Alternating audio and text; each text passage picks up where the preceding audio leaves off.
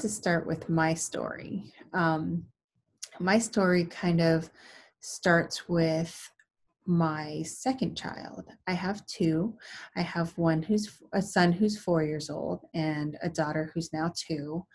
Um, when I first had my son, I was enamored by motherhood. I saw all these movies and heard a lot of stories from my friends who were moms and just how beautiful it was and how they couldn't believe that this little person is in their life. And it is beautiful. It's one of the greatest things that women can do with their bodies um, that you can gain from adoption, that you can experience just in general.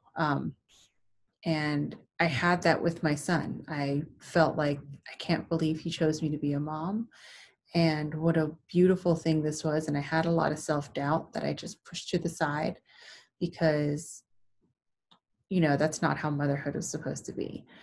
And it's something that I continued to push down, even though I had spiraling thoughts of possibly hurting him, being very hyper aware of safety and security and not letting anything happen to him. Fast forward to being pregnant with my daughter, and in my last trimester, feeling very depressed, something that I had felt before, but this was strong. This was extremely strong, to the point where I was crying every day. Attributed it to hormones. Everyone kind of attributes their hard feelings during pregnancy to hormones, and it's a real thing. But mine felt very different from my last pregnancy as far as the hormonal shifts. So I started seeing a therapist in my last trimester, just, to hopefully get a kickstart on what could possibly be postpartum depression after I have my baby. That therapist didn't end up being the right fit for me, which happens. So I had my daughter, and all of these fears started plummeting out of nowhere and it's not out of nowhere, it's from my past, but just how am I going to raise a little girl in this world where the Me Too movement was, starting and gaining steam. And am I even qualified to take care of a little girl with all of this happening? And do I feel secure as a woman who, is still learning to become an adult, I guess? And just a lot of fear of her being a girl in this world. There's a lot of judgment that's placed on women and a lot of expectations that are placed on women that I was afraid of. And I don't know if that was entirely what fueled postpartum depression in me, but it definitely was in the back of my mind and in the forefront of my mind for a lot of the time that my daughter was young, before she's even a teenager. She's only 2, and these are fears that I still have. But I started to feel the postpartum depression kind of kick in, and I didn't know that this was even happening right as she was born. It never, like, I thought the hormones, this is baby blues. This is something that I had with my son. The 3rd day after giving birth was always, for both of my kids, the hardest. I cried my eyes out. People would try to joke with me and I would yell, "I'm not trying to joke right now." And so that was something that I knew would pass, and then it didn't. And it went on for a week, and then it went on for 2 weeks. And it went on for a year and a half. And it looked a little different from the movies that I've seen and the news stories that I've heard, where moms would be depressed and hurt their children, or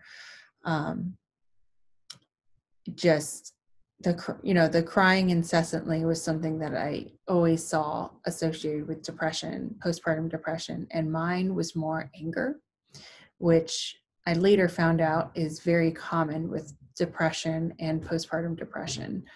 But the anger would take over to a point where I didn't even recognize myself. I would get so frustrated with my son, get so frustrated with my husband, and had no idea why. It was hard, and I didn't know where to go, who to turn to. I felt like I had to hide this from my friends because it was too vulnerable of a state that I was in. And with the news stories highlighting the worst case scenarios, and with stories online the few that I read, those being the worst case scenarios, I felt like I didn't want my kids to be taken away from me, that this was something that I needed to hide and put on a brave face for, because my life was going to be forever changed if I talked to somebody about it. And honestly, my life was forever changed when I finally did talk to somebody about it, and it was for the better. I finally started seeing a therapist that I felt aligned with when my daughter was about 5 months old. I went through this huge trial and error period with therapists that, were nice people, but weren't the right fit for me. And, in learning what the right fit was for me after this 2-year journey of being in therapy, I was looking for somebody to mother me when I was in a state of not knowing how to mother. And she is the most gentle, kind person who always seems to be able to articulate in words how I'm feeling. And so I felt like this was a good fit, and it's not easy to find a good fit. So I started bringing my daughter to therapy with me, and she saw the struggles that I was having, from putting her into a car seat, changing her diaper. It was all just, my daughter she hated it. She hated car rides. She hated the car seat. And the way that I learned to manage, or at least, keep my head above water, was to go out places. Even though she hated the car seat, even though she hated the car, I didn't want to be alone in a house with just me and her, because it was hard that way. At least if I was at Target, which was my safe haven, I could be around people and they could maybe help me, or they could see how I'm struggling and maybe somebody could help.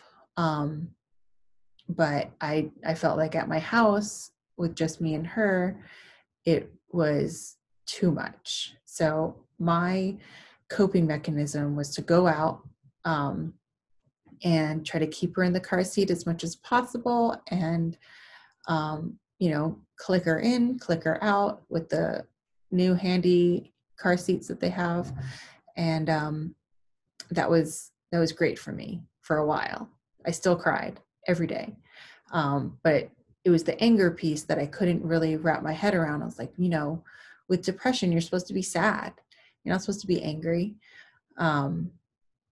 As I slowly started to open up more to my therapist, it took a while for me to feel comfortable opening up to her. As great as she is, it took me a while to trust and feel secure that she was going to hold my emotions and not judge me for it, and not, tell people. Not that she would, that's her job to not tell people, but it takes me a while to trust people with my emotions. And she finally, after 2 months, I felt like I could trust her with my emotions, which I don't do with a lot of people. So we eventually unraveled that it was a lot of anxiety that I felt both with my son, that I pushed down to the deepest parts of my brain, and that it was coming out with my daughter and had exacerbated from my son. And I still had that toward my son, but then also toward my daughter, and being pulled with, feeling guilty that I don't have that one-on-one time with my son as much as I used to, and having to split my time, and felt like splitting my love between both kids. And I didn't know how to do that. Um, it felt like I couldn't enjoy her because I was enjoying him, and I felt like I couldn't enjoy him if I was spending time with her. And it was hard. Um, and one of the things that I had never heard of before was postpartum anxiety. That's something that was never in any of the literature that was given to me from the hospital, never talked about in any of the baby classes, any of the birthing classes. But now, having experienced it and meeting other moms, they've had it too. And the way that it manifested in me was just spiraling thoughts of the worst case scenario that can happen. I remember one moment or one experience where I had to use a screwdriver to, change the batteries in my daughter's little sound machine hippo thing. And I needed to bring the screwdriver downstairs, but I also needed to bring her downstairs. So I'm holding her in one hand. I had the screwdriver in one hand. Normal circumstance. I kept having these intrusive thoughts of, if I go down the stairs with her and the screwdriver, I'm going to fall or I'm going to trip, and the screwdriver is going to, jab into her somehow. And then my kids are going to get taken away from me. And that's the end. That's the end of my story. And so I couldn't, it really interrupted a lot of the connection that I could have with my daughter because I wasn't okay. And those little things kept happening, holding a screwdriver, holding my daughter, like what's going to happen. It was a lot. And so I ended up, taking extra steps that maybe a healthy person, a mentally healthy person wouldn't normally do, of bringing down the screwdriver, leaving her in her crib, coming back up, carrying her, having nothing in my hands, looking down the stairs, counting to 5, and then walking downstairs. And that's a lot. It doesn't sound like a lot, but the internal struggle was very real. And, this anxiety that I had around the safety of my daughter, I slowly realized I had that with my son, and I didn't recognize it. I didn't see it as a thing that was a problem because it was just him and I, and it was, I guess, for some reason easier to manage. But it all came to the surface with her. And so as she started to become mobile, things started to get extremely harder. And I thought, you hit the 1 year mark and this should all go away. This is how depression works. But unfortunately, it didn't go away. And so from 12 months until she was about 18 months, that might have been like the hardest time in the whole postpartum place. And before that, it was from 0 to 6 months that felt hard and unmanageable. And the pictures behind me are from her first month all the way to her 12th month. And a lot of times I couldn't look at those pictures without crying because I felt like the connection that I didn't have with her was so awful. Like I couldn't feel okay with myself. Knowing that I lost that connection, I lost that time with her. And so I forced myself to put the pictures back up so that I can see her and love myself and give myself grace, and know that what I was feeling isn't something that is new to the world. This is something that happens in a lot of women. 1 in 4 women experience postpartum depression.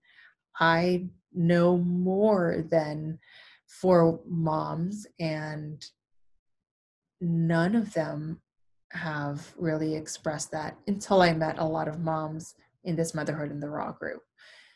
It's very empowering to feel like I'm understood. It's very empowering to know that this isn't something that you need to feel alone in. But anyways, so as she became mobile, things started to change. Now she was fighting even harder to not go in the car seat. Now she was, you know, crawling and walking. And my son was also a giant flight risk, running into parking lots and, expressing his jealousy about his new sister. And that's when things kind of took a turn for the worse. She started walking at 12 months, and it felt like I didn't have control of anything. Um, it felt like I was drowning in a pool of my own tears, in a pool of my own anger. The anger got worse. And my therapist had talked a lot about medication. I was very strongly not wanting to go on medication because, again, with the stories that come out about people who are medicated, it's there's always the talk of they're not the same person anymore, or they're not themselves. And it took a lot of research and talking through it with my therapist and talking through it with other people who have been on medication to understand that, yeah, I might be a different person, but the person that I am now, the angry, depressed, sad person, do I want to stay that way, or do I want to change and be healthier? And I did. And eventually getting on medication was the best idea that I've ever had. And it wasn't my idea, but it was the best decision that I made. I felt like I could finally have a handle on things. I felt like I could finally feel free.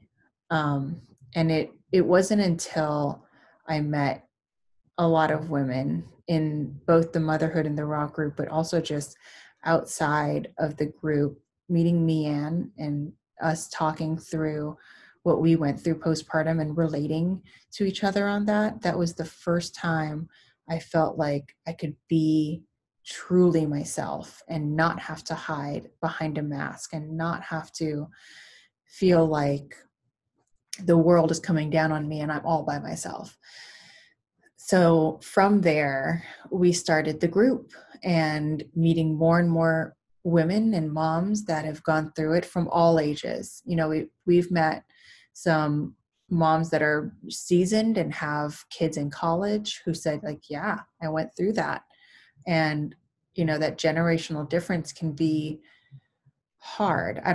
I guess I don't hear much from moms who are older about postpartum mental illness. I think because a lot of it was very taboo, and it still kind of is that way, but it's changing, which I really am thankful for. Therapy has always been kind of the thing that's touted as only for crazy people, or medication was the same way. It's only for crazy people, and postpartum depression is something that is very it's bad, it's dangerous, and it's not something that you want to have. But more women have it than and more than I knew. And now I feel like this group has helped me heal a lot more than anything that I've done. I can finally see myself, and I can finally feel the guilt being lifted when I don't have my child in my arms at all times. Taking time for myself was always hard with my son, and always hard when I had my daughter, especially in that first year. I felt like if I stepped away, I was putting too much on my husband's plate, or I was putting my children last, when that's not the case. Putting myself first made me a better mom. Putting myself first helped me, I guess, regain who I was before I had kids. Getting back into hobbies and, just even doing a little bit of what I did before having kids. Drawing was something that I really got into right before I had my son, and I stopped doing that, and just sketching a little something was really helpful. And it's just those small steps, those small victories that helped me really finally take a couple steps. It's kind of like watching a baby walk in a way. When I now in hindsight, watching how I grew, there were times where I couldn't get myself to stop crying. And in 2 days when I would stop crying, I had to give myself a pat on the back. Like, yes, you did it. You got dressed and you didn't cry. Or you talked to your husband and you didn't get angry. You held your child and didn't cry and didn't get frustrated with her. And that's a victory. Counting those small victories and giving myself praise was hard, but that was something that really helped in the end. And my therapist helped a lot with that, of just tell yourself that you did great, look in the mirror, talk to yourself about how, the 5 great things that you did today, whether it's I took a shower, I got dressed, I ate lunch, I put my daughter in her car seat, even though she struggled, and I hugged my son.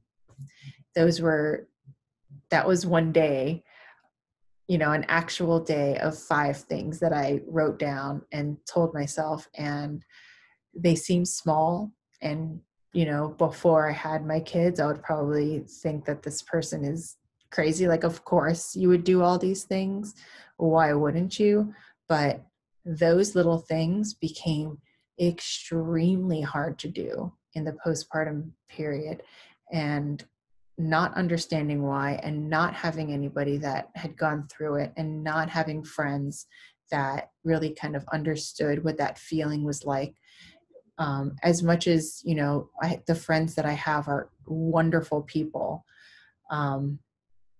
When you see how perfect or seemingly perfect their journey is, it made me feel like I can't share this with them, because if they don't know how it's feeling, then they won't understand me.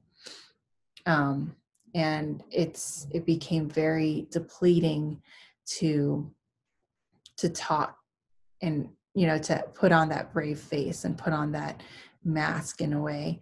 And after I had a great conversation that was, I put on that happy face and did that, and I really truly enjoyed those conversations.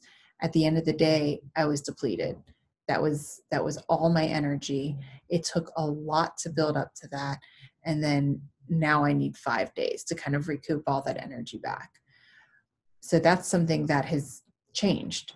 Now I can socialize and hang out and talk for hours and hours, and the next day I'm rejuvenated. And that's something that I count as a huge victory. And I can attribute it to therapy and medication. And that's not the route for everybody. I know in the next, couple interviews, we talk a lot about therapy and medication, and that's something that helped me, and that's something that helped some of the moms. But there's free support groups that have also helped me. There's friends that, even if you don't think they understand, even if they hadn't gone through it, something that I learned over the course of the 2 years that I was in this, that like, even if friends that you haven't gone through this or aren't moms, they're there to listen, and they want to understand, and they want to help. And your friends and family they don't want to judge you. The people that love you aren't looking at the bad sides of yourself, and we're all our own worst critics. And I think what I realized after finally opening up to my family and opening up to friends about this, that that weren't in my inner circle of mental health confidants, I guess. Finally opening up to them was so healing and so gratifying. And, that's not the route for everybody also, but I felt like I had this deep, dark seated secret, and now it's out in the open, and how freeing that is. And having a I guess a label to put my finger on to what I was feeling, that also made a huge difference. Having to be able to say, yeah, that was postpartum depression, or yeah, that was postpartum anxiety, or yeah, that was bipolar depression, which is something that I also got diagnosed with. And that kind of explained a lot of my ups and my downs. And it's bipolar depression too, that I ended up finding out that I probably had all my life and never got help for, because I didn't even know it was there. It just kind of all came to the surface when I had my daughter. Um, but the depression piece of bipolar depression is what really brought um, a lot of the, I guess, concern that I had. The depression was very low. The highs, they were great. I would clean the entire house. I would be, so excited to just go to the park with my kids, like high energy, heart beating really fast. But it wasn't anything, destructive. It was all positive in a way. Like I had more energy. I was excited. I was happy. I was talking to my husband, and, we were doing adventurous things, and the whole house was clean. And then 3 days later, I was depressed and angry and frustrated, and I couldn't pinpoint why. And that's the most frustrating part, is when I was so low and didn't know why, or so anxious and didn't know why. Um, the medication that I got on was very helpful. It was, it's a mood stabilizer that kind of brings both the highs and the lows in, so that I'm more in that stable period. Um, and even though I missed the highest of the highs, that was also not a good path, because I would stay up until 2 a.m., have to wake up for my 6 a.m. alarm, which is my children. And so now I feel more stable and I can actually function well. And that's a big game changer. So, in a nutshell, that's my journey. And it's been hard, and it's not like I'm done. I think forever for my life, I'll be in the process of managing it. And right now, my journey, like where I am in therapy and where, my story is learning to appreciate and give myself grace for all the time that I missed with my daughter, in the first year and a half of her life. I can't look at some of the pictures without feeling like, I know how I felt. I know how hurt I was, just for nothing, I guess, for the way that I was behaving and the way that I was feeling and thinking, more so than behaving. It's just all these thoughts come rushing to the surface, and these feelings come rushing to the surface of how sad I was and how angry I was. So right now I'm learning to love myself through that period and give myself grace, and know that, I wasn't in a good headspace. I couldn't do the most basic functions. How was I supposed to, you know, clean or cook or take the dog outside or take the dog for a walk? Like, those little things were very hard, that the bigger things got pushed back to the side, which really hindered relationships. It hindered my connection with my daughter. It hindered my connection with my son, and it mostly hindered the connection with myself.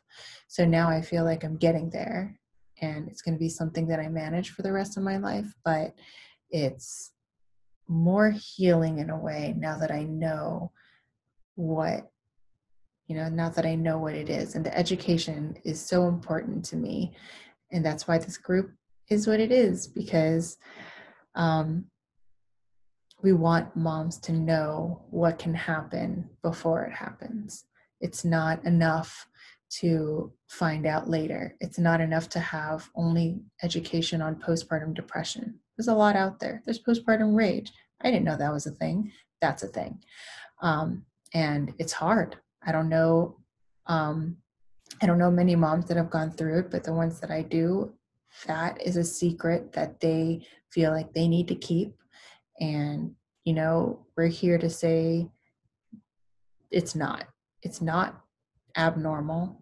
It's not something that you will never get through. There are things you can do to manage. There are things you can do to cope. And we hope that you join our group. And we also hope that the group and that these virtual meetings and virtual open talks help you feel seen and heard.